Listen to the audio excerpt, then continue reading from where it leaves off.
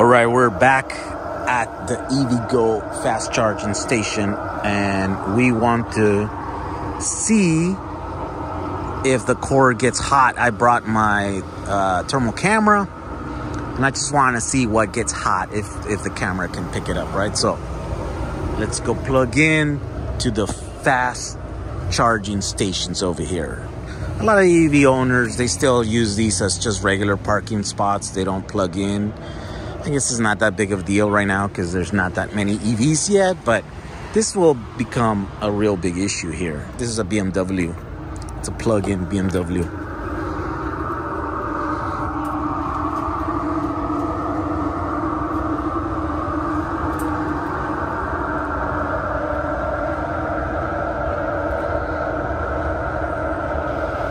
I guess.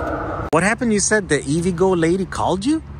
Yeah, she wanted to apologize for the trouble we were having the other day. We made the connection, and then, oh, it's working. It's working. And this time it actually worked the first time. Okay. Let's try. Accepted my card. Connected. Okay, so this time around it just seemed to work. Yeah. And we have started our charging session. But she gave us a $50 credit to our account for our troubles. Ah, okay. So apparently there was something weird going on. There was a bug. We weren't supposed to be charged all those $30, you know, temporary charges or whatever, because it's, you know, I mean, we tried it so many times to charge and it wasn't working that there's like 4 or 5, 6 charges, I think, $30 charges on our account. And sure, they're all going to be reverse. They're just temporary charges, right? But apparently that's not supposed to happen. And it's weird. They called us. They called Crystal. So anyways, 200 kilowatts. There we go. And this time around was a lot quicker. Apparently now, because we set up the account, and so I guess, right? So now we're going to try and see what gets hot here. I'm going to put my thermal camera. Let's check it out.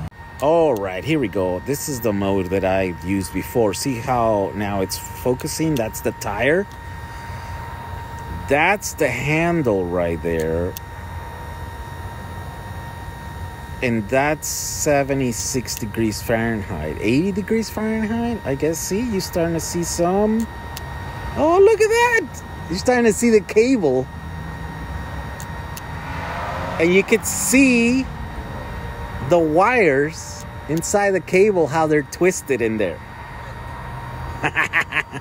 Okay, so that's real. That's real heat right there. And they're at 80 degrees Fahrenheit. And here we go. They go all the way up. The station there. Here you go. Other than that, nothing in the station, because that's just the card reader thing. What about on the truck?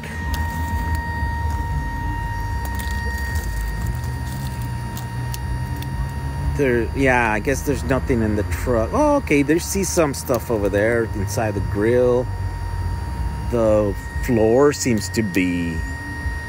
No, the floor is not hot. See, only when you're not pointing at it, it lights up like that. Yeah, so there's something inside this cable. Oh yeah, you can feel it with the hand too.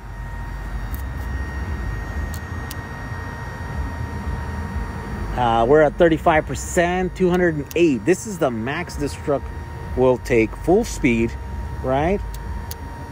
208 kilowatt. Let's see here. Session details. 430 volts. 484. 430 volts, 485 amps, 208 kilowatts, 209 kilowatts.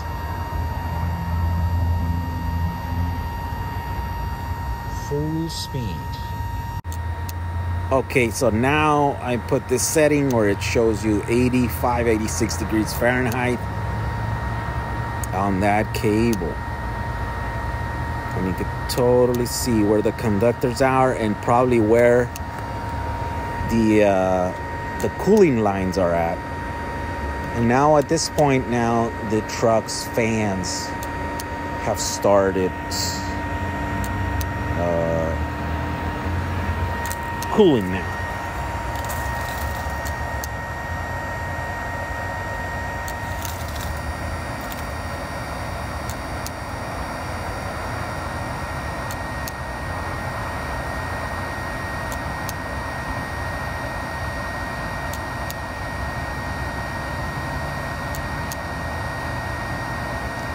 What's it reading now? Starting to taper down at 442 amps, 432 volts. So 190 at 41%.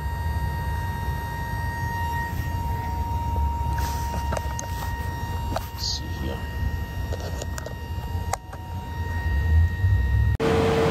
That's the cord right there, and those are those fans going like crazy now.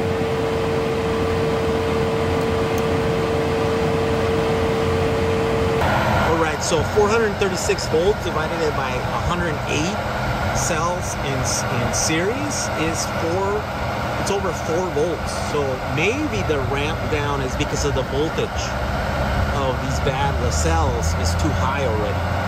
So maybe in order to decrease damage to the cells, that's why they ramp down. It might be having to do with the voltage and not with heating, but I don't know. I'm just guessing at this point.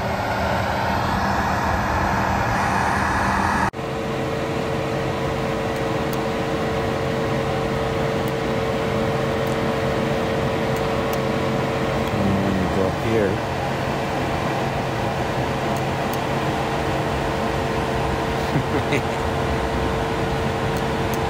'81 degrees inside the cable.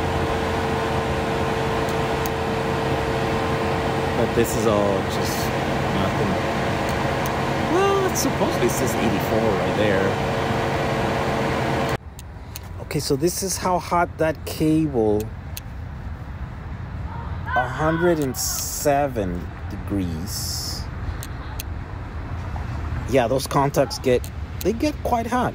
Okay, because they're pushing 200 kilowatts for 10 minutes. Well, how long was that? That wasn't that much, right? 5 minutes.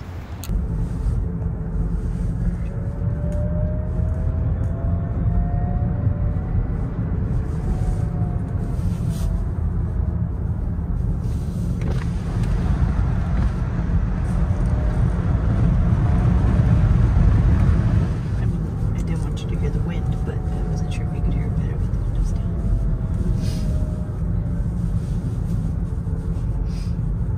This is how the motors sound.